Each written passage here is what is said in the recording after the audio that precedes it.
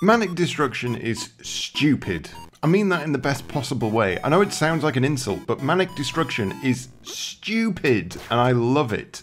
Take Manic Miner, throw in some wobbly physics, give Willy a grenade, and then let chaos ensue.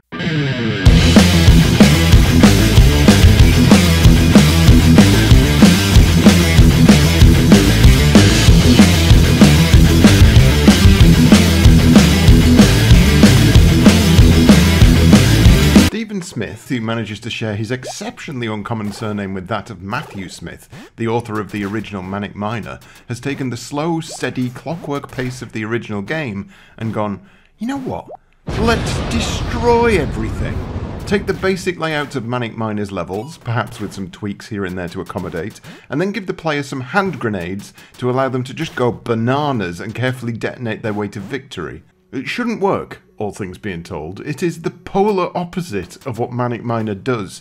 You can complete a level of Manic Miner blindfolded. Literally! I've done it, but I didn't do it literally because I didn't have a blindfold. But I've literally done it!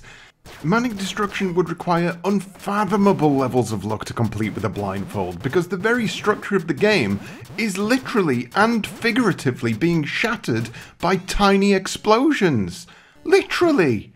What we have here is therefore an accompaniment to Manic Miner. It's a cure-all. It's a delicious pill to swallow after you've got so annoyed with your terrible timing in the original game that you can switch over to this and throw timing to the wind. Just blow everything up. Ride a wave of debris to the exit and call it a day. It sounds like it'd all be down to luck, and in some cases it can be, but there's also some methodology here if you can stop yourself from firing off a grenade every 2 seconds. This recreation of the famous Kong stage, for instance, and my genius solution to hitting that switch, is what I like to call big brain time.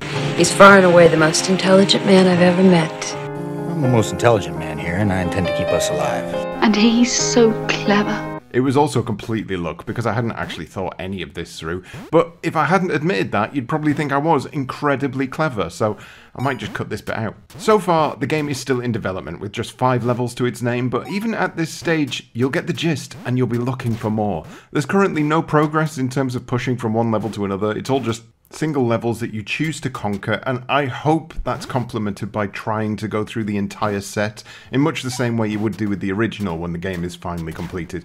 But you know what? It's a pay what you like bonanza at this stage. You can choose how much of your ill-gotten gains you put toward it, and I'm more than happy with how things are turning out so far. Fingers crossed the final release will include a nuclear device so I can completely level the solar power generator and never have it darken my door again.